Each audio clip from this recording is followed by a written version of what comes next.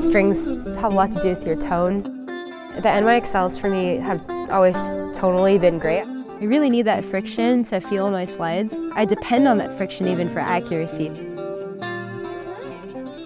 Hey everybody, this week's rig rundown is with Shaun Lopez of Crosses. If you're not familiar with Shaun, he got started in his career in the band Far, who was arguably one of the most influential post-hardcore bands of the late 90s. I didn't realize that myself until later in life how influential they were on the bands that I was listening to. Since his time in Far, he's worked a ton as a producer and an engineer, and we're talking big names like Chon and Rob Zombie and Tycho and Lupe Fiasco and the Deftones. He's kind of done it all, and I feel like his experience as a producer has really informed his playing. Crosses is a two-piece band. It's just Shaun and Chino Moreno from the Deftones. And so Shaun is doing a lot of heavy lifting. He's making all of the sounds outside of the vocal tracks for this band. So it's awesome to see how he's getting that done and what gear he is choosing coming from the perspective as a producer now and a guitar player. So I hope you enjoy.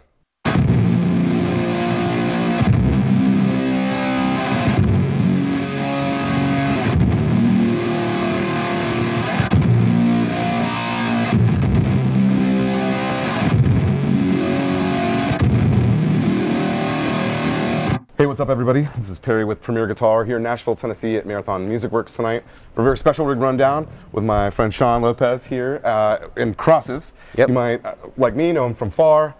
Beyond that, you're kind of like one of the busiest men in show business. You're mixing, you're producing, you're making Crosses records. You got a lot going on. Yeah. And it's interesting to see, how your musical sound has just evolved and changed and grown, and this beautiful.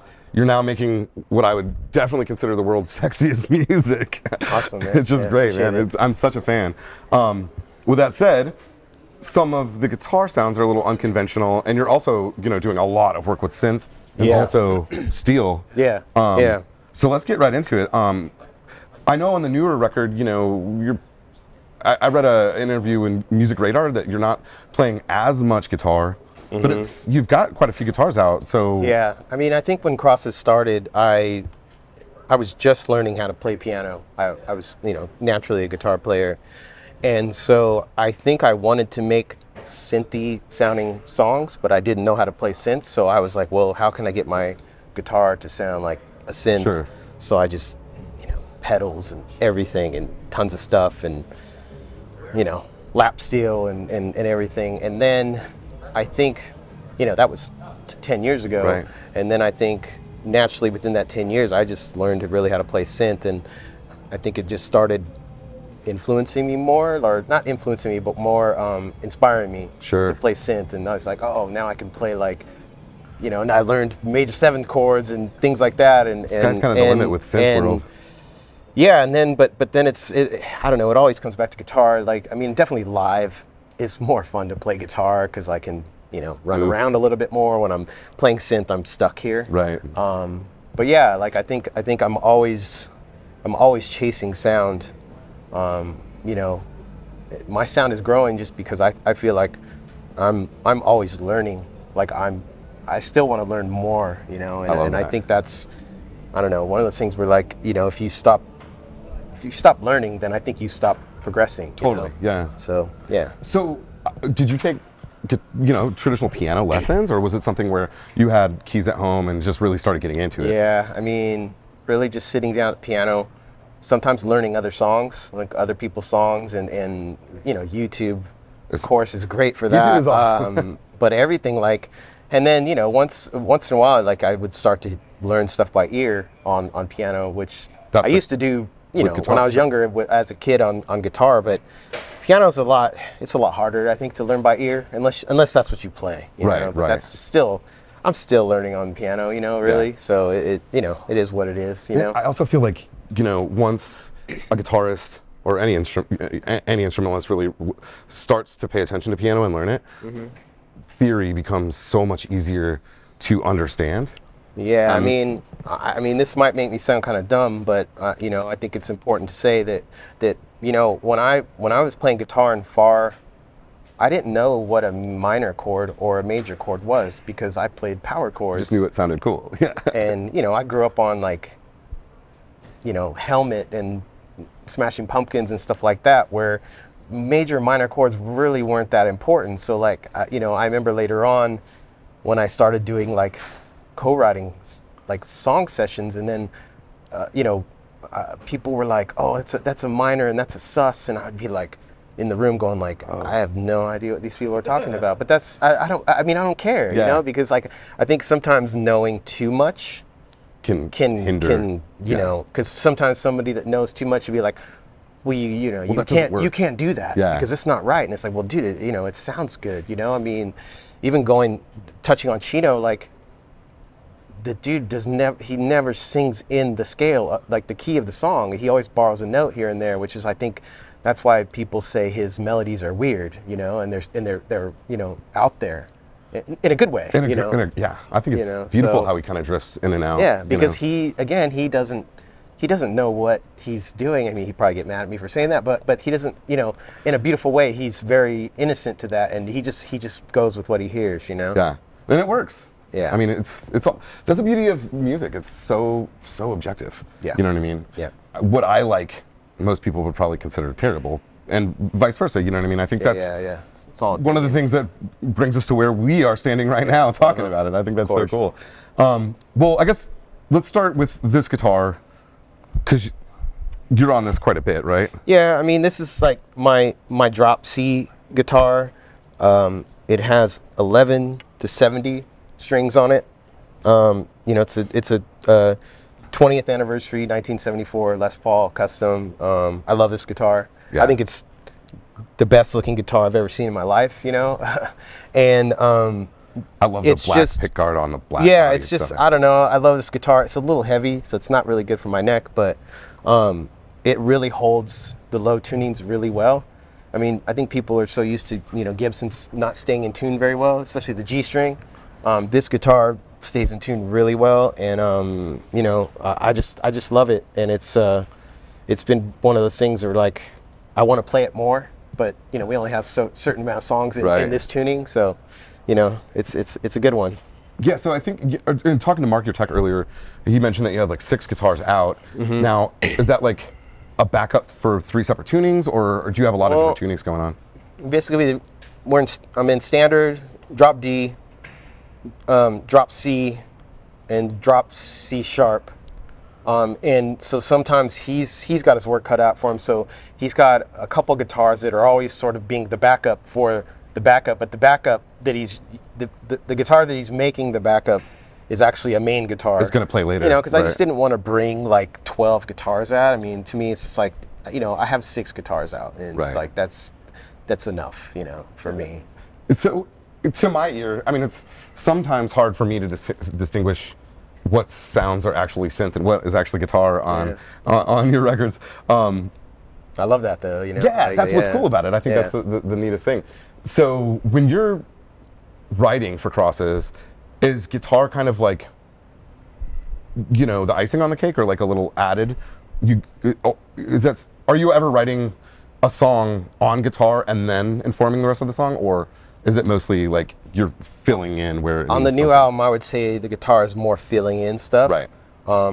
Just again, going back to like I was way more inspired by synth stuff, but also just chopping up samples and doing stuff like that, where it's like, and there's some moments where I'm actually, what you might think is a guitar in the album is actually a guitar that is sampled. Sometimes I would sample my own guitar, put it on the keys, and play it on the keys. So cool. Because to me that's just more, I don't know. To me that's just more fun, and you know, it's just I don't know. It inspires me more. Man, and it gives you a whole new language to speak in, almost. You know, that's fun. Yeah, because you can just play with it more. Right. Oh man. So I'm guessing on other tunings you're not going with such manly strings there. Yeah. No, I mean they're. I think the other guitars are like just, you know, basic 10s. Right. Okay. You know. Are you using one, you know, specific brand for all the guitars? Keep things easy. Yeah, Dunlop. Yeah. Right on. Cool. Definitely. All right, man. Well, this is Awesome. Have you made any modifications to it, or are there pickups?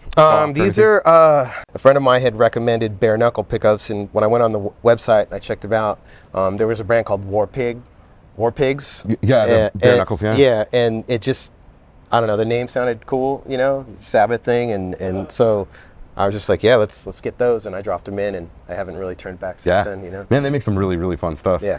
You do an FM9 and a couple of pedals, but is using an Axe-Fx as opposed to a real amp, is that informing your decision on what guitars to bring? Not too much. I mean, a lot of this, like going out and taking the FM9, I was having to recreate sounds that are on the album, right? Which I don't even, at the time, like a lot of the stuff, when I lay down a guitar, I don't remember what I'm using. I don't write it down. I just lay it down, because sometimes I will build a track and sometimes it'll be, you know, I will hope that Chino is inspired by it to sing something over the top, but sometimes he doesn't. So I don't really overthink anything too much. I just lay it down. I lay down the idea, and then I move on. So once it's on the record, yeah, that's kind of set in stone. Yeah. And then you're probably having to go back and figure out what you were playing. Yeah, 100%, man. You know. That's always a fun time. Yeah. Well, hell yeah. All right. I guess let's take a look at another guitar. Yeah. All right. This SG is so sick. P90s. Yeah, it's really cool.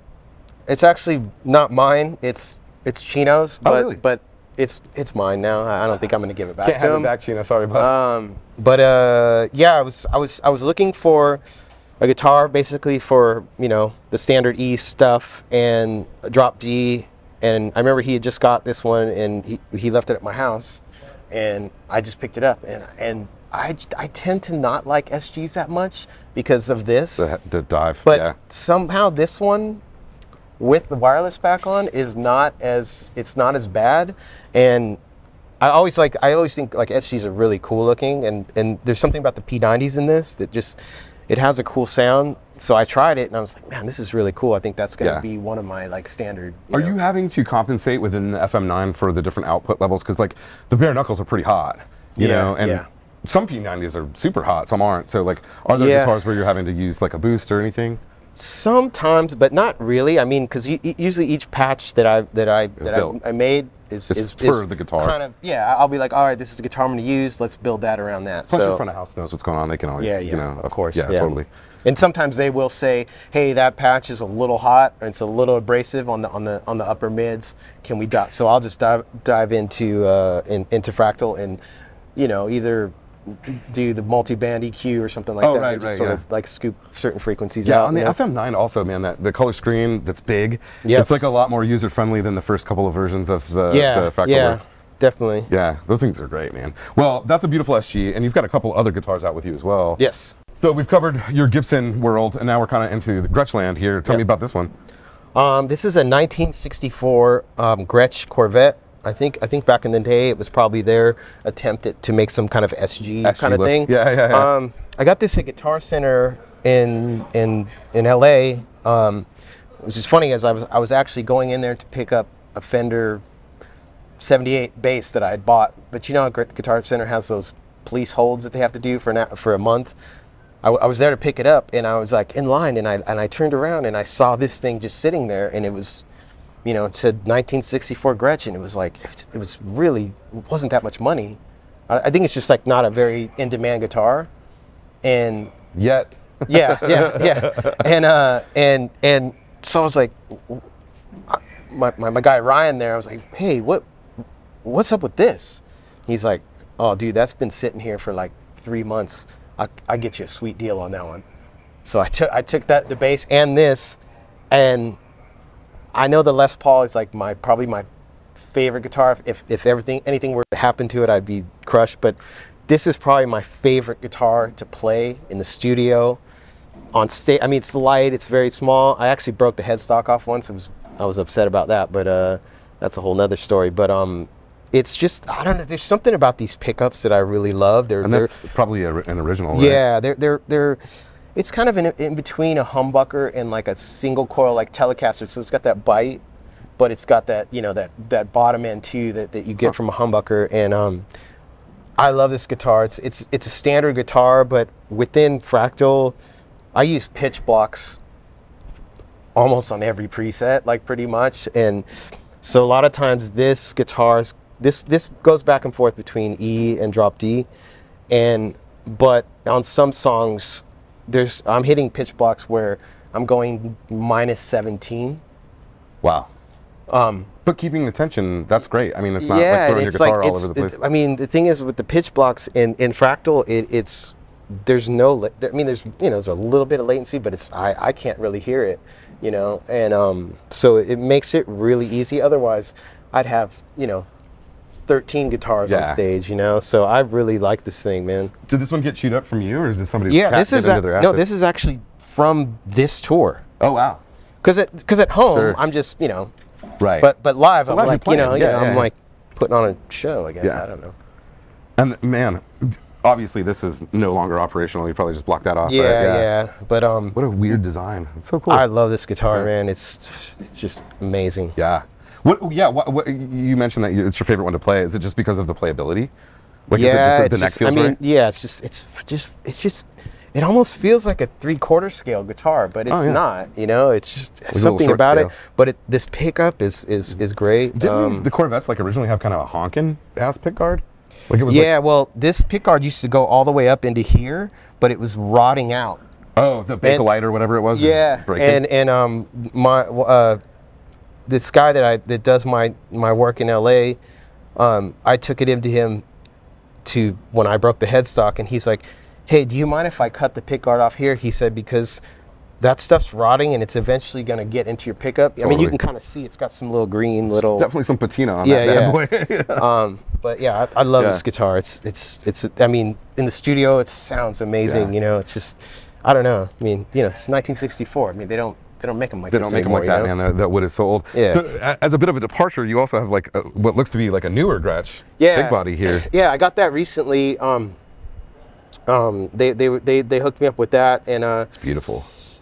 I've always been sort of intrigued by hollow bodies. You know, just the Gretsch hollow bodies. Like I'm almost like, you know, because Martin Gore, Depeche Mode. Sure. And but I first got a hollow body, like a style like that was a Schecter. And they hooked me up with that, and I used that in the studio, and that guitar is on the album more than probably any other guitar. Really? But then when I got this for live, these pickups are a little bit hotter than my Schecter ones, and so I think for the stage, this one was better. Yeah. Yeah, I still have the other one here as a backup, but that thing's Do you amazing have issues too. with it feeding back, being a hollow body? No. Really? I mean, because man, I this guess thing, it's all direct and stuff. This thing is like so crazy. Like you can dial in the gates and everything. I don't know. I don't know. I love the Fractal stuff. I mean, to me, it's just so much better than anything else. I mean, I know people have arguments about neural and, you know, the helix and all that, but I mean, for me anyway, that just, because I use so much effects in the pitch block, especially. Like I said, it's like almost every preset has it in there, even if it's just minus 12 at 10%, because it just adds that little bit of like, you know.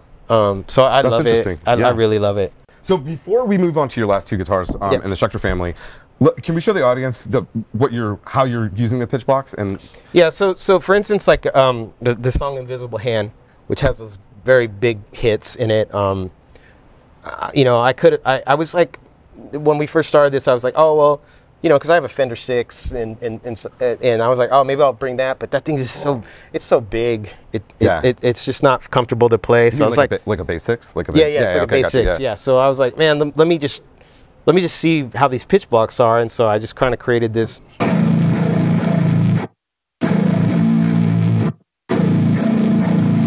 Or like, take me to Ghost Ride,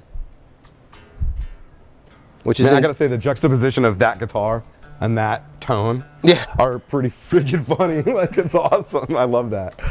So like, Ghost Ride's this is the one I was talking about, where it goes down at minus 17. So it's a.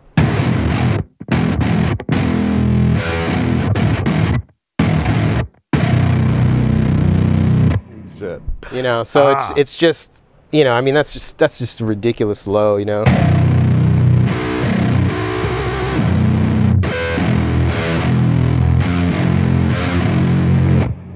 And then it's funny because then when you play it, it's just like, Yeah, it's not low at all, you know? Man, so, it sounds phenomenal, though. Yeah. That's such a cool pad.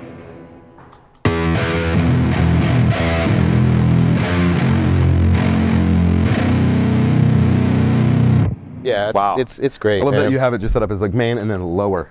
Yeah, main, lower. Cool. Well, let's take a couple look at your last couple of guitars, and then I really want to dive into not only the fractal, but how you're using synths and stuff like that as well. Of course. And so we now have the Schecter PT, which is very cool Yeah. guitar. When I hit them up, I was saying, do you have, because the hollow body one they make, it's called the Coupe, they don't make it anymore. I was lucky to get 2 of them, but I was like, man, I need another guitar, but I love those pickups, man. I just love like these pickups. And he's like, well, we do have this PT and it has them. It's kind of like a Telecaster style. I was like, well, I'll try it out. And then this ended up being my like drop C sharp guitar. And yeah, same pickups. Yeah. I mean, or they're not exactly the same. I think they're just similar. Same style, yeah. But yeah, and I like it, especially with the it's got the maple fretboard, which is like a little bit brighter. Right, right. But yeah, it's cool. I love the big ass fat binding. Yeah. Yeah, it's just so cool. Yeah. That's a slick looking guitar for sure. Yeah. Yeah. So and they you know, they're always good to me there. So yeah. Everybody over there is just so sweet. Yeah, I love those guys. And then also the neck to me almost looks like it's got a matte kind of thing. It seems like a little bit. It's like it's it's easy, you know. Yeah. Especially because this comes out like usually later in the set, and by then I'm already like sweating pretty much, you know. So yeah. Hell yeah, man! That thing is beautiful. Yeah. I always love the deluxe style looking guitars because it's like a kind of the best of both worlds. You're getting the LP kind of setup, you know. Yep. Right on. Okay, let's take a look at the last one, and then we'll probably have you throw your Les Paul back on to go through some of these sounds. So yeah, this is actually Is this the one? Yeah, this is not the one. The one that I have is at home. We call that one Phil. It's just Phil Schecter, you know. And this one is kind of serving as a backup. It never comes out, but the one I have at home was the one I used all over the album. Like it's crazy, like how much that guitar's on the album, and even on the earlier stuff, the EPs and stuff. So, this is where I fell in love with these hollow bodies, and these kind of pickups, you know. It's such an interesting take. Like I love the F holes. Yeah, it's so fancy looking, especially for you know. Yeah. I mean, I kept trying to want to get a black one from them because they made it in black too, but by then they stopped making them, and every now and then I hit them up and be like, hey, you got them? Did you get any of those black ones in? You know, because like I always prefer a black guitar. You know. Are you using the Bigsby much at all? Oh yeah, tons. Oh, really? Yeah, tons during the show for sure. Hell yeah, I love the big ass volute on them too. Yeah, yeah. I'm sure that has to help with stability. Oh yeah, I mean they stay in tune really well. Yeah. I mean they're great. You know, you can't hit them too hard because of the bridge. It you know, pops out, but it's good. Yeah, that thing's a beaut. All right, well, let's throw back that Les Paul back on, and then we'll kind of go through because I know you like to incorporate, you know, not only synth sounds but also pedals and stuff as well. Hey y'all, I'm John Bollinger with Premier Guitar. So our rig rundowns for a long time now have been sponsored by D'Addario. And I'm thrilled to be using the D'Addario Expand pedal board. I've got this little guy that fits in my gig bag, and like many of you, I'm changing pedals all the time. I love having a board that can shrink as I'm shrinking my board or expand as I'm expanding it. And that's why I love the Expand pedal board. Their patented telescoping technology lets me instantly change the size of my pedal's playground. It also features a unique cable management system and comes fitted with loops of Velcro, keeping everything neat and easy to swap. The 2 Expand versions comes with either 1 or 2 rows depending on your needs. So a big thanks to D'Addario. Now, let's get back to more rig rundowns. I know you were like, you know, especially when Crosses started before you were really, really deep into the piano, you're into these synth sounds. Did you ever fuck around with one of those like Roland synth pickups? Yeah, I actually had a GR 700, the old ones with the Star Trek looking guitars. Yeah, oh yeah, yeah. And those were the latency was crazy it's so on bad. those. I mean, they looked really cool. It's almost not usable. But yeah, I mean, I will buy any synth pedal or anything and just try it. But a lot of them, they just really haven't made something that I really like that's usable yet for me anyway. But yeah, I love trying to get the guitar to not sound like a guitar, you know, like that's. So within the FM9, are you building the set list by like song by song? Yeah. Okay, so that's how you're definitely going about it. Yeah. Well, beyond that, I see a couple, you know, I know that you're using the Chase Bliss Mood, which is such a sick pedal. Like, yeah. Man, those guys make, everything they make is incredible. Yeah, I instant buy. Yeah, totally, yeah. So tell me how you came to the pedals that are on your board, because I know in the studio you're probably experimenting with I mean, I have a ton of pedals at home. You know, this, you know, Electro-Harmonix, you know, synthesizer pedal I bought it on this like weird guy on Craigslist, you know. Like a McDonald's parking lot situation? Yeah, it was weird. I went to his house and he was just kind of weird. But he had this guitar, he had this pedal, and he had told me it's been modified, man, and I don't really know what was up with it, but it's been modded. And I mean, I even opened it up once and it looked like somebody did some stuff in there. A home job on it? Yeah. And because I've tried, I mean, just for the sake of real estate, I've tried. I bought a smaller version of it, and it just doesn't do the thing. Didn't do what this does. So I actually met this guy the other day that that makes, you know, pedals, and he'll modify, but he'll make clones of certain things, even weird stuff. And he's like, man, if you could, once you're done with this tour, if you could send me that pedal, I'll figure out what it is. Because I want something just in a little tiny box. Right. Because literally that for me, that's a set it and forget it. I don't touch those settings on it, so it's just ready to go. But it is a weird pedal, and it reacts different. Right. It's almost like, to get it to react the way I want it to react, I have to hit the strings hard, but also mute them at the same time. I don't know how I learned to do it, but it's literally. Is there a way to hear just yeah, that pedal? it's like. So if you just hit it, it's just, you know, it's like I'm almost muting at the same time.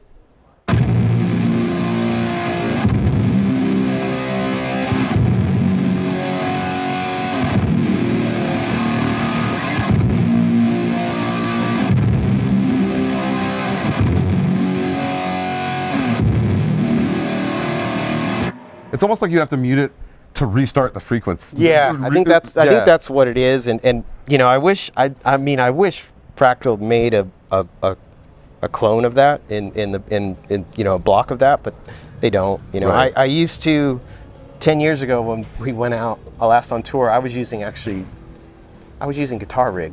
Native instruments. Okay. And they have that in there. They have that. Weird. They have that pedal in there, and it's actually pretty good. So I could, you know, but now, I mean, Guitar Rigs, you know, that was a while ago. Yeah. Well, maybe the guy, when you send it to him, you can not only make it a little bit smaller, but like add some MIDI capability and shit, so you can. Yeah, really, I mean, that would be great. Yeah. I mean, because they are fun, but man, that's a big ass pedal. I know, it's huge, man. Yeah. And you could probably fit 3 where that one is. I know, yeah. And then is this just some sort of buffer or an AB switch? That's an AB switch, okay, gotcha. Cool. And then FM9 over here, FM9 back here as well. Yeah. Is this a backup, or is it just so you can use it while? It's a backup, but it's also, that's where my lap steel is running into that. Oh, so that's because my lap steel is not coming out of the cabs, because that thing is very loud and very aggressive. And I think when we were in rehearsals, Chino was he just couldn't hear himself, because they're pretty ice picky. They're hard to control. Yeah. So we ended up being like, well, we could use the backup and then run that direct, so it's just going into a cab simulator to house, and then they can control it. Getting killed on stage. Yeah, sure. Yeah. Now, just curious that with this lap steel, are you running like a standard, like an E9 or whatever, C9 I think is what? No, it's actually you know, when I got that thing probably, man, I don't know, it was you know, 2010 maybe, but I was really inspired by what made me want to get one was like Daniel Lanois, like you see him, like, and so I got one, and then I realized pretty quickly that I'm not Daniel Lanois on that thing. I bought one around the same time, which is fine, you know, which is fine. So I said, you know, I'm gonna figure out what I can do to make something cool, and so like, it's all just tuned to one string, at one note, the whole thing, low and high, and I feel like by doing that, I kind of created. I mean, I hate to say it, but I feel like I created my own thing, you know, because I've never seen anyone else do that, you know, like maybe they have, I don't know, but You know, yeah, maybe I need to somebody in the tuning. somebody in the comments is going to call me out, but you know, so and so, man, he did that way long ago, you know. But anyway. Well, that's a fun little taste, just because obviously with a bar, you're getting bends and shit you would never get with fun. a guitar. I love playing that thing. Also see an Ebo over here, which I'm a huge fan of. Yeah. I think they just sound so fucking cool, and obviously I feel like it really fits Crosses. Yeah, you know, I'm sure you're using that quite a bit. So this on one song we actually tune this down to A, the top string, and that's, you know, another reason why the low string. So, and it's really, I just play 2 notes on the whole song on the guitar. It's mostly on the synth, but it's just, you know, it's a big aggressive.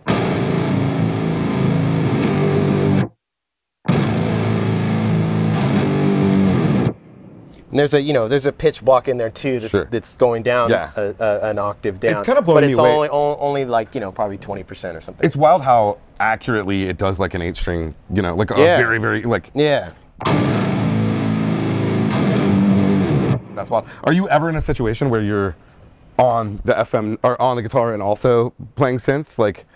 Never like at the same time. I'm not that good. Well, I guess let's hit a couple of your FM9 core sounds. So this is like another one. It's just a lot of these sounds will just be very like shoegazy, dreamy, like tons of high octaves, delays. You know, there's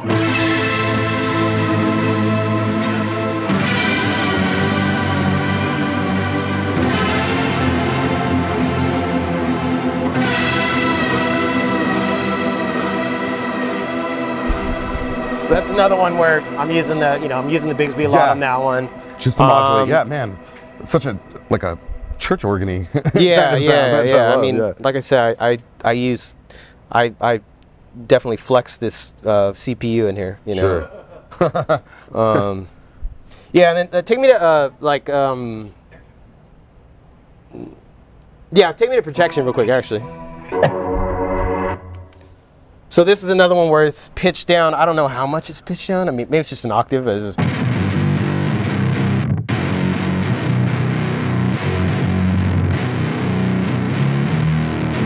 up, back.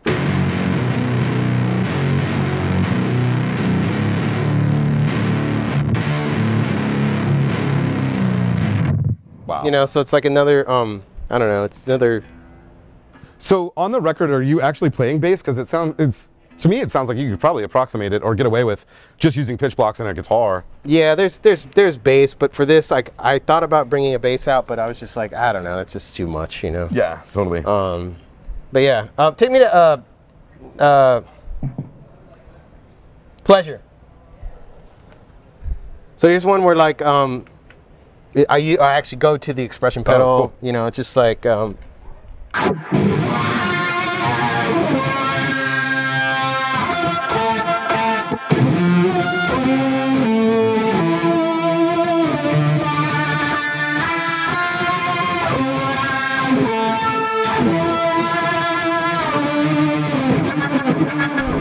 know, so it's just so fun. It's almost like the wah pedal from hell. Yeah, yeah, because it's got like there's like a synth engine on there, right? And yeah, so fun. Pitch down.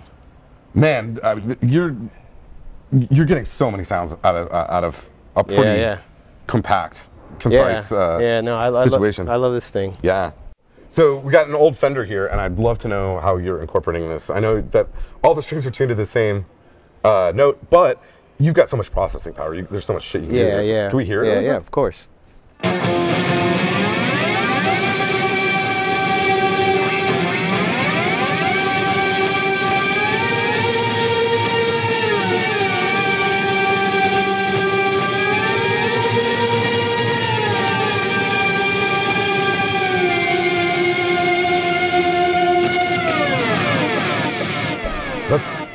That's pretty interesting, man. Yeah. Like it almost has like a natural chorusing kind of thing, almost like a 12-string, but yeah, it's so you know, the strings kind of go as well. a little bit out of tune with each other, so you know, makes it cool.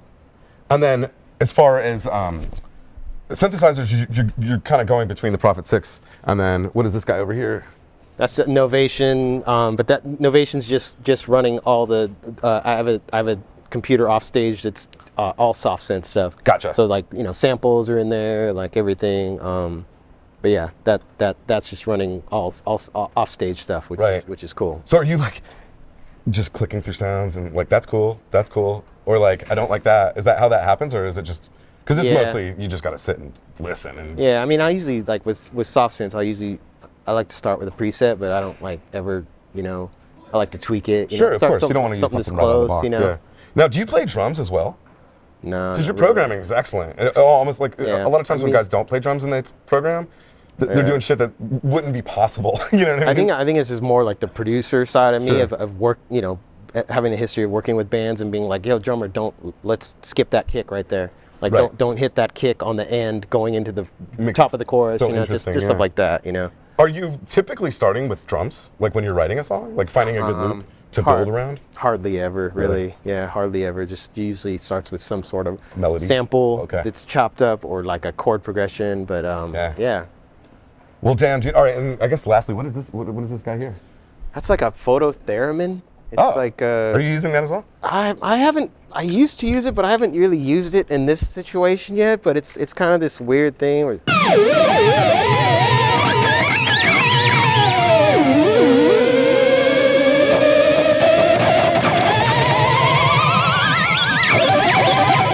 you know, it's actually super fun. Yeah, just noisemaker, man. Yeah. You've got some really fun toys up here. Yeah, Shaun, try to have fun, man. Thank you so much for taking the time to do this. Obviously, I'm a huge fan, but I know we got VIP coming up. Thanks so much for watching, guys. Taking the time to stick through all of this. Stay tuned for more rig rundowns, lessons, gear reviews, all that fun stuff. Till next time. Awesome, man. Yeah, that was a lot of fun. I've had, if we counted them, probably 7 bad D'Addario strings in 30 years.